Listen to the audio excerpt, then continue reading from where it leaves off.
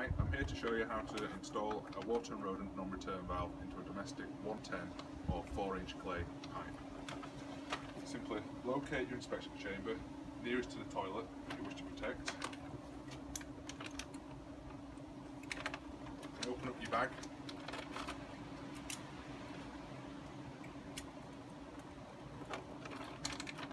You'll find a glove, instructions, and the valve itself.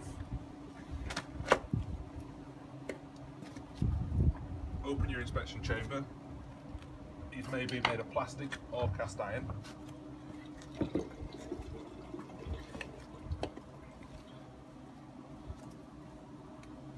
Locate the drain you wish to protect. You can do this by flushing the toilet, whichever outlet or inlet it comes out of, and that is the one you wish to protect. Take your valve, make sure it's facing upwards, hinge to the top.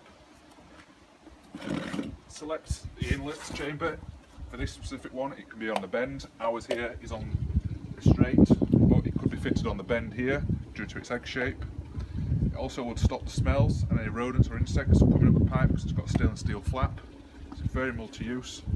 Simply flex it and push in, and that's protected.